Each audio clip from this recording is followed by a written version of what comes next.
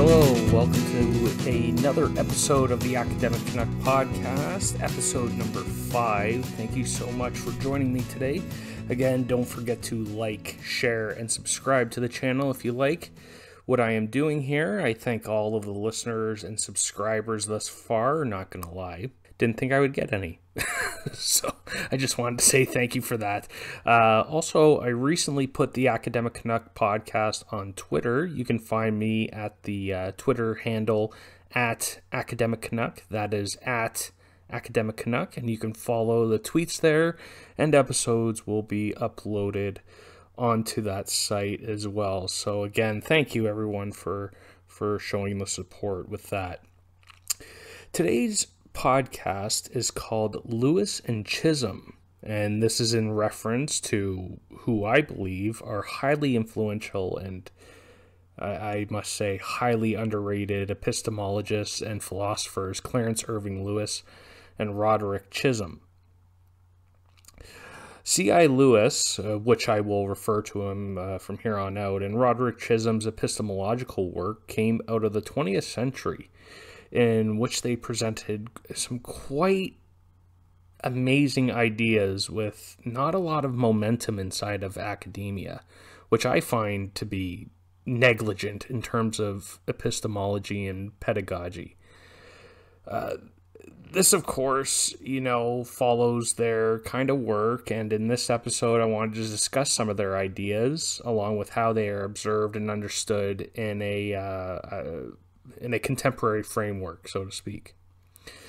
Furthermore, we can also attempt to understand these ideas in a framework of connected learning and what can be done with these frameworks in the future. Of course, my area of expertise in education is in interdisciplinarity, so how can we use Lewis and Chisholm's ideas towards an interdisciplinary framework, so to speak. Before getting into that, though, I would like to look at how Lewis and Chisholm were observed in their time and the reason for why they were so underrated. It should be noted that Lewis and Chisholm, insofar that Chisholm was a doctoral student of Lewis at Harvard, so Lewis predated Chisholm, there is a lineage of knowledge there that is interesting. Furthermore, they had prominence in the era between the 1940s and the 1960s, which was arguably the height of a new golden age of philosophical thinking that I would say took the concepts of the philosophy and the seven liberal arts, or the Philosophia et Septem Artes Liberalis, coined from Boethius back in 522, using the arts of grammar, logic, rhetoric, music, arithmetic, geometry, and astronomy. They went towards dissecting and expanding the knowledge of these fields, all while bringing them together in a whole new way. I look at, looking at that era of philosophy from the 40s and the 60s, or the 40s to the 60s, so to speak, that was kind of like the beginning and height of this new golden age of philosophical thinking.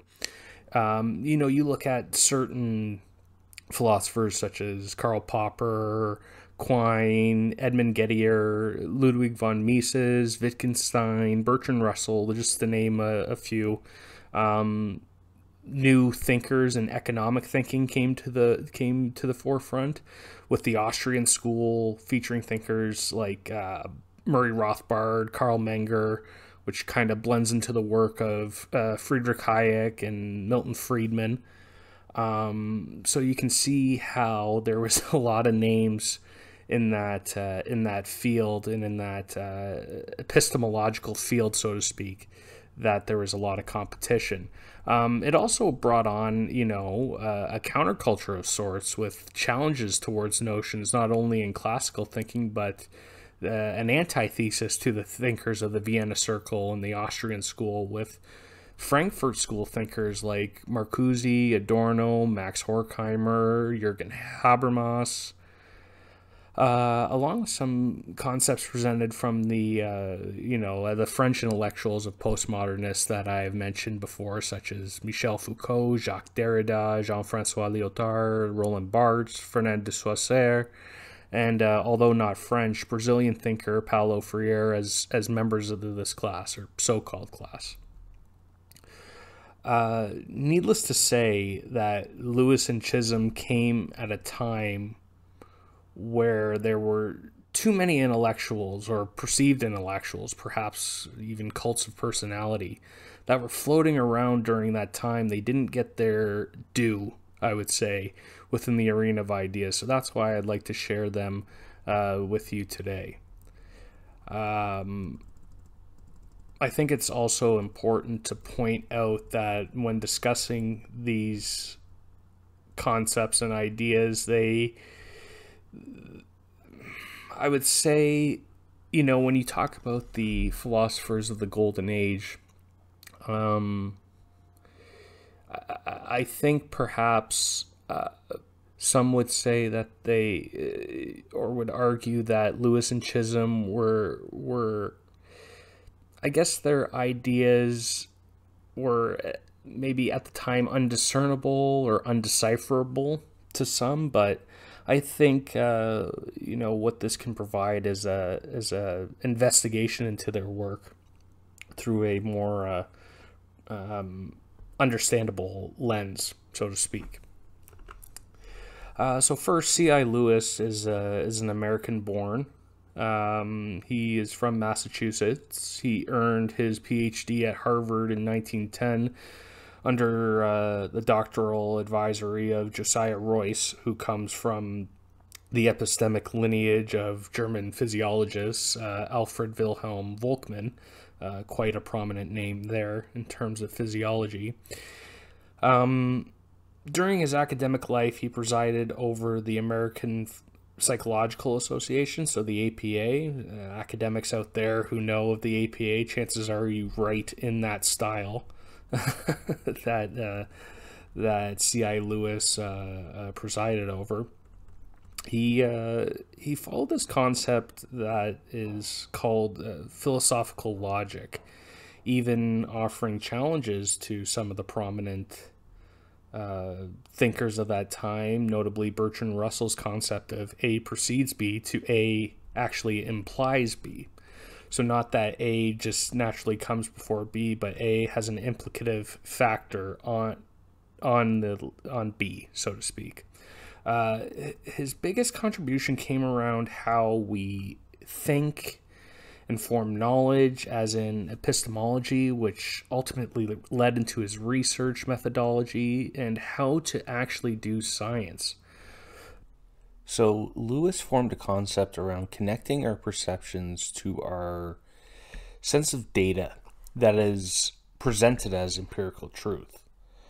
The best way to explain this is try to envision 3 columns, left, middle, and right.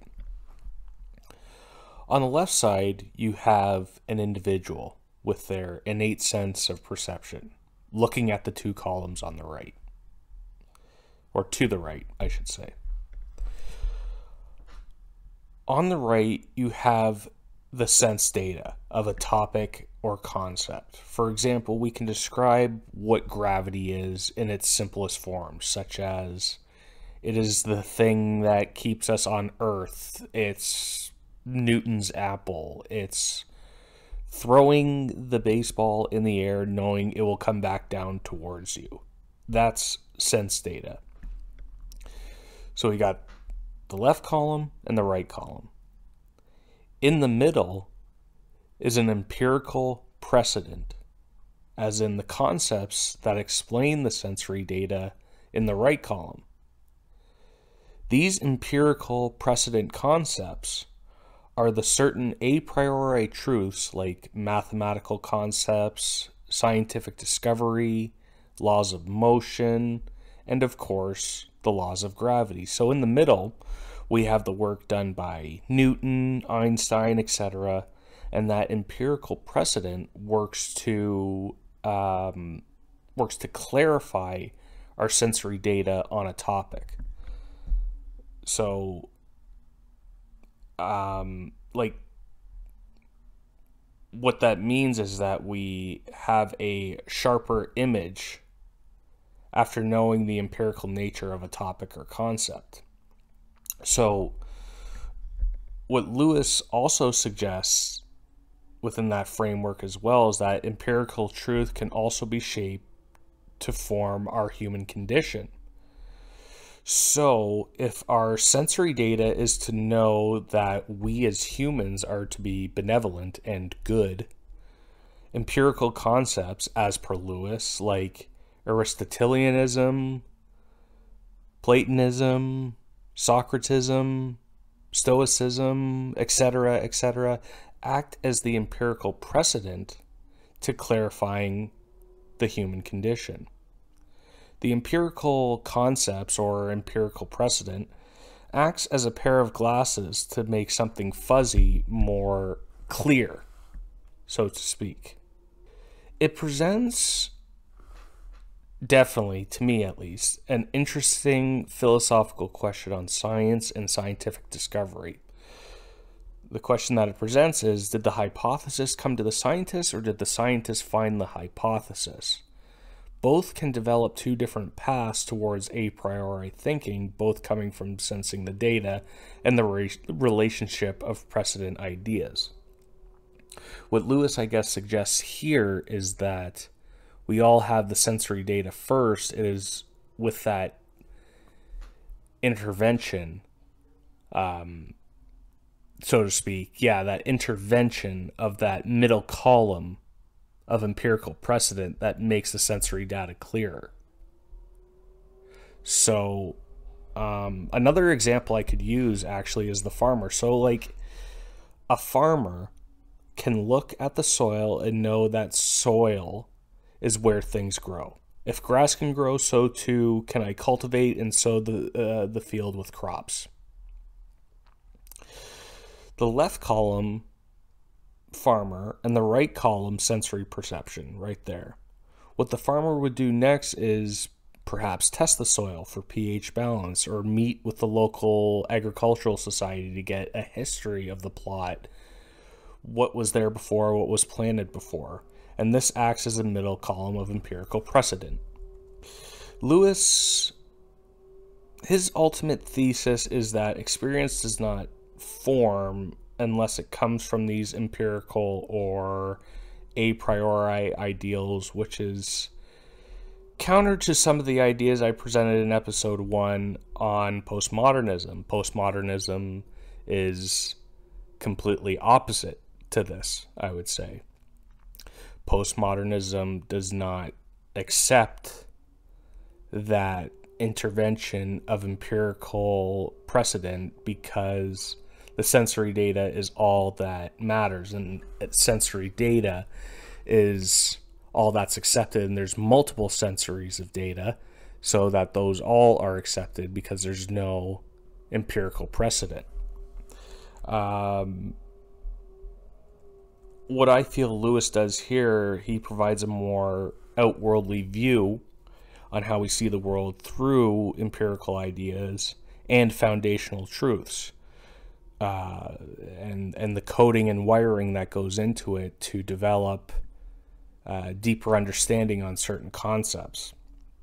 I mean, what happens with postmodernism, for an example, is that all this sensory data gets added in, and then it essentially, I'm trying to find the best word to describe this, it segregates certain parts of sensory data. So if you have a sense on one topic in postmodernism, if that's your truth, and that's your sense of the data, or that's your sense of a concept, and someone else's sense of a concept, and so on and so on and so on. And it segregates this understanding in many different fractionated forms. Lewis does not accept that. He accepts that sensory data can be found, sensory data can be observed, and that even bad ideas or falsities can be observed through this empirical lens. Thus, if the empirical lens doesn't imply, that means it's not a good concept. Or if it's a good concept, an empirical lens can be applied to it. So he's essentially taken out this opaqueness, this sense of narrowness that is applied in postmodernism, and bringing a more outwardly view to it. Postmodernists would not only, they would disagree, but it would be in jest, just because they feel like it doesn't jive with their own concepts of truth and knowledge, because they wouldn't be able to really understand Lewis or comprehend Lewis on that level. I would say, moving on to his idea, a fundamental concept to Lewis's pragmatic concept comes from a reasoning on truth, not being just a purely anti-foundational or subjective measure, but that truth follows a dynamic objectivity throughout time. So that the idea of foundational truth is out there and we can obtain it through science is the way that he thinks. Not that all truth is just subjective and based on experiential nodes. Rather, we can use our experiential nodes with empirical precedent to follow a dynamic understanding on how we can build objectivity as we move through time. So it takes either this notion from some Enlightenment thinkers of there is a foundational truth based in either a God or a knowledge of the universe, and then it takes this postmodernist idea that there's no objective truth, everything is subjective, and power and oppression dynamics, and he just swipes those aside and says that truth is foundational and it's dynamic. One of his quotes, and I'll state it here, that encompasses this perfectly. The third element, or phase, the element which distinguishes our knowledge of the external world, is the active interpretation which unites the concept and the given. It is such interpretation alone which needs to be verified, or can be verified, and the function of it is essentially practical. Truth here is not fixed, but interpretation is not fixed, but is left for trial and error to determine. The criteria of its success are accommodation to our bent and service of our interests. More adequate or simpler interpretation will mean practically truer. Old truth will pass away when old concepts are abandoned. New truth arises when new interpretations are adopted. Attempted modes of understanding may, of course, completely fail and prove flatly false. But where there is more than one interpretation which can frame the given, truer will mean only better, and after all, even flat falsity can only mean a practical breakdown which has proved complete. Coming to the conclusion that truth can be changed only through the use of empirical precedents for coding sensory data, this quote kind of encompasses that. It provides that truth can be found and truth can be expanded upon, and that failures in knowledge or false concepts of knowledge will always be presented, but true ideas will defeat false ideas every time. I think that's something to take away, especially in this new age that we're living in. I recommend thinking about that further as we move along, that what you might concept in this day and age as true ideas as opposed to false ideas. And think of Lewis with that. In his 1946 work, An Analysis of Knowledge and Valuation, Lewis also creates, I would say, an interesting idea, not just around truth, but the concept of truth and false. the verifiable idea and the unverifiable idea. So kind of going back to his conceptualization of dynamic objectivity. I would say this goes hand in hand with the expansion of the experience or the stifling of the experience. It is a metaphysical understanding towards the felt goodness that goes beyond the pleasure as outlined by Stoics or Epicureans, so to speak. Rather, the goodness is tangible to how a process advances the experience. So he's bringing up some concepts of the scientific method here. So the experience and the goodness of that experience through a scientific process is what he is discussing here. So with the scientific method, you could ask the question, how much does an idea or a hypothesis move along a scientific method or the scientific method?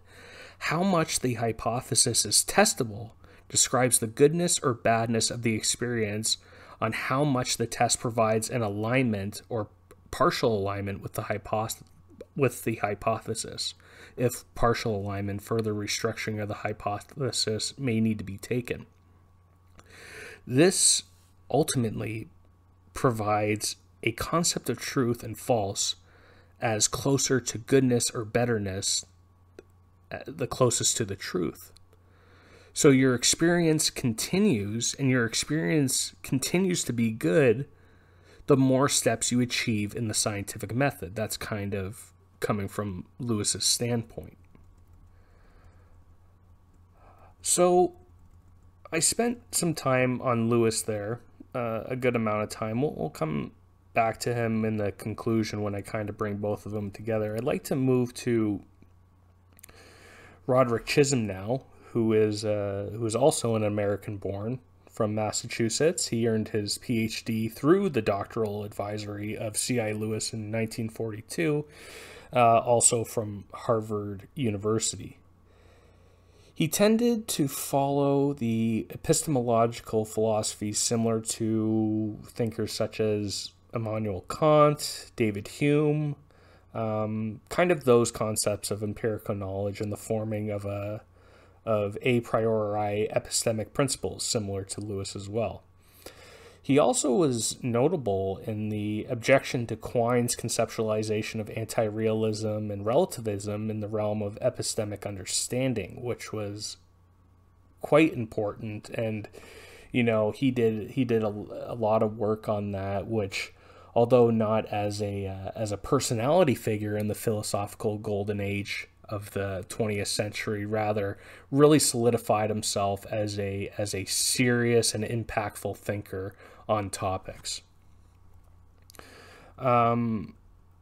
His most contributable form came from attribution and how the individual plays a role in the events that individual will ultimately cause.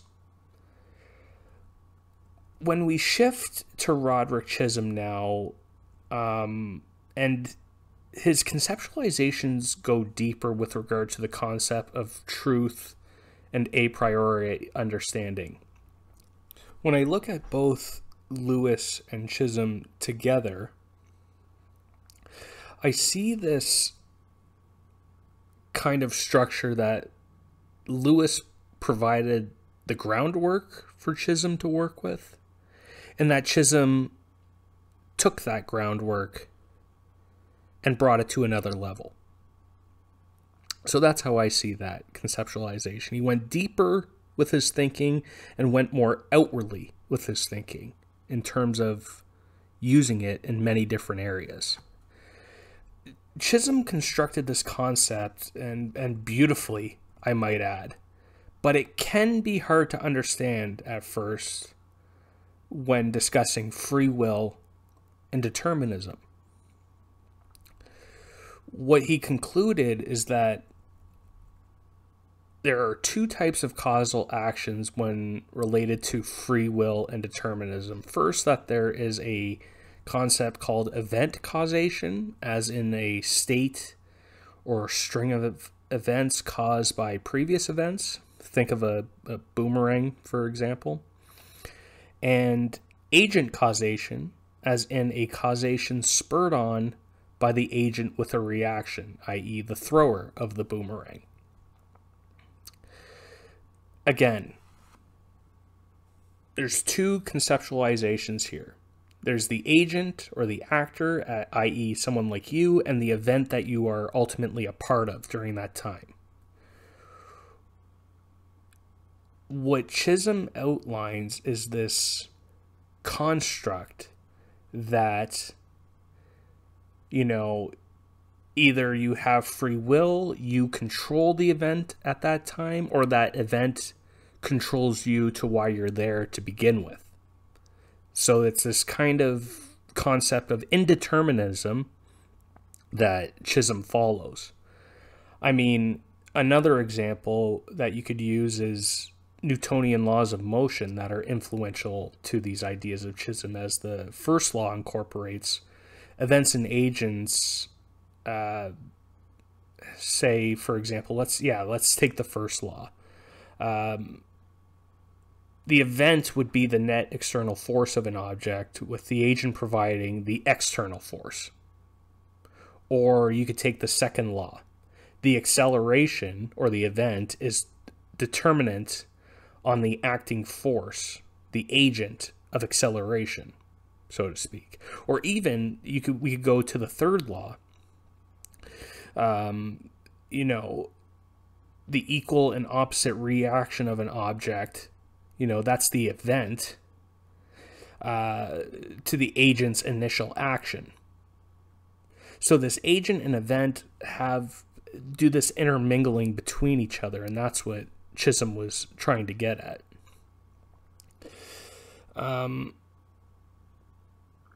Chisholm might conclude that free will and determinism are dependent on each other, as the agent has free will and the determining event is predicted on the agent's free will, and a series of events that led up to this. A clearer example might suggest, most classic philosophers accepted that the agent is causing the event, where, Chisholm would include that the event causes the agent's action, as stated earlier. I would say one of the most interesting yet challenging ideas of Chisholm relates to his 1967 paper, Identity Through Possible Worlds. Some of these questions in this paper were very interesting, and it gave birth to the phrase Chisholm's paradox. So I think it would be a little bit fun to go into that right now. So, what is Chisholm's paradox exactly? The main premise of the paradox is that there are many possible worlds in the universe, and the actual world is just one among them. Solidifying what happens here is what actually happens here, opposed to possibilities being possible on other worlds, and justifications and necessities on other worlds as well. This introduces new ideas around truth, possibilities, and justifications. So, to provide an example of this, and where the paradox comes in, is that, so we know what actually happens on this world, but we only know what's possible. We can use and say science, as an a priori truth, but it's only just possibilities because it's not actualized on this world. So, I can already see some in my mind's eye, some heads not grasping this, but that's okay. That's okay.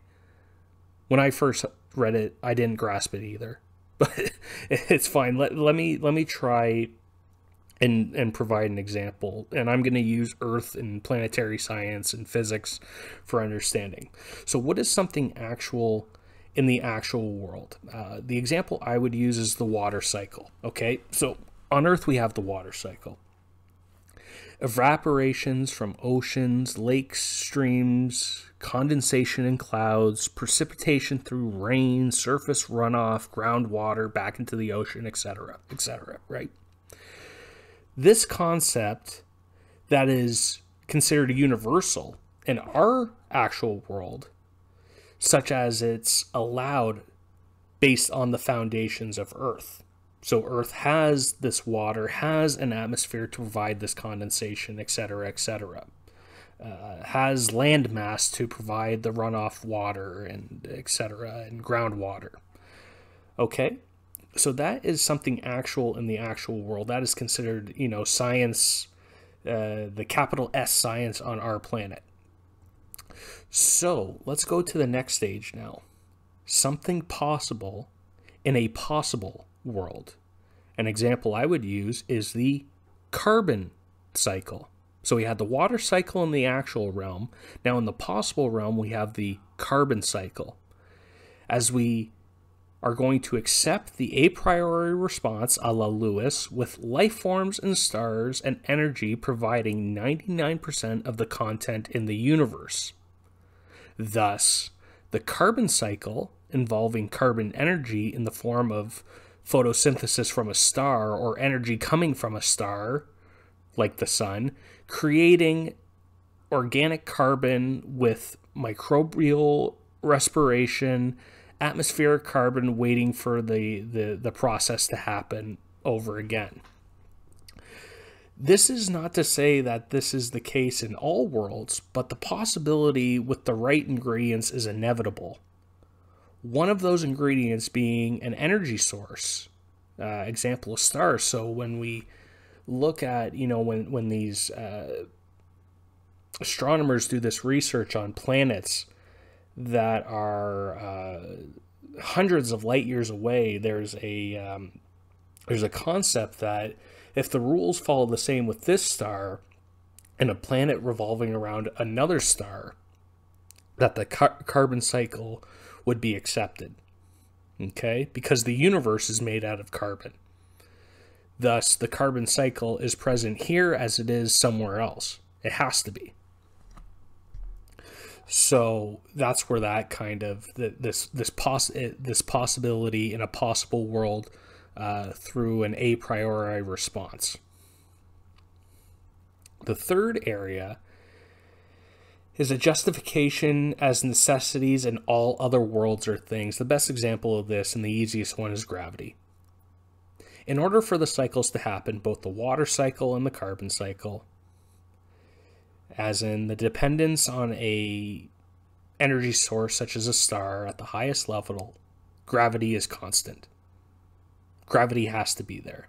Gravity is the ultimate governing force in our universe that provides actualities and possibilities that can take place. We look to Hawking and Thorne's work on black holes, especially are salient with this topic. Planets, stars, other cosmic anomalies, things are all governed by gravity. Thus, that is a justification as a necessity in all of the worlds or things. So it introduces we could say that when we you could use something in the form of a challenge towards science of, if someone were to challenge the carbon cycle, which I don't know why anyone would. I don't know why anyone would dare want it.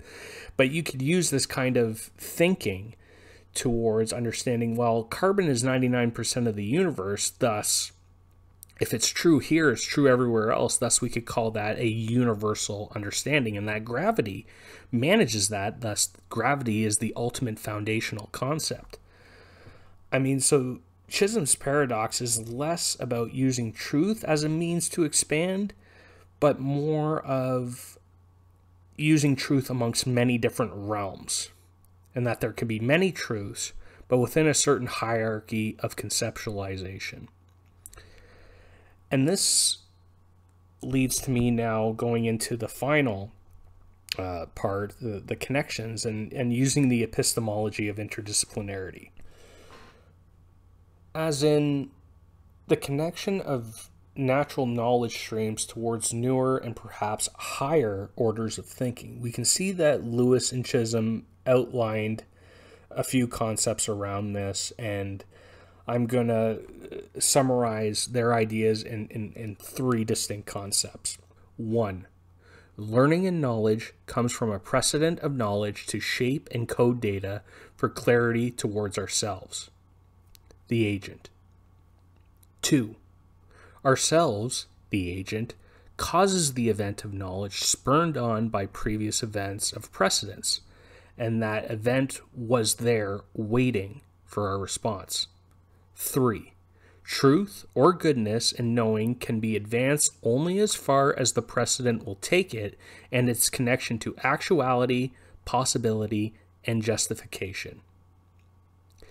This connection of natural and innate thinking, I believe, is a foundational principle towards thinking. In my book, The Interdisciplinary Reformation, that I released in 2020, I make the argument that a set of anti-foundational truths ultimately create the foundational understanding that is either known or unknown to us depending on our event circumstance. Thus, the need for scientific discovery. In a way, the law of gravity is that foundational principle. Going back to Chisholm, if the actuality of the water cycle is not present in a world, does it cease to have gravity? Well, the answer to that is no, given the laws of our universe. Some might say those laws are only constructs, so why is the law of gravity not just an actuality? I would then say, in contention to that, you would have to return to Lewis on what we know about gravity stemming from a precedent of empiricism. If your data is coded in a different way, well, you have to explain through empirical precedent that actualizes or justifies this coding. Thus, if you're going to challenge a law or science in that way, you have to explain it through empirical precedent that actualizes or justifies your own coding of the situation. If not, you must then accept the precedent as it's constructed, and that it flies above your perceived deconstruction. That is the best way I can describe that. What we can conclude from these two philosophers, Lewis and Chisholm, is that epistemic truth can be observed, quantified, and even tested. Furthermore, it relies on the individual to trust their knowledge and to use it towards obtaining new knowledge and coding their epistemic data. With that said, let's move to the section of reading and watching. I plan on doing a further deep dive into Chisholm's identity through possible worlds, some questions, perhaps even doing a blog about it. So that's what I plan on reading.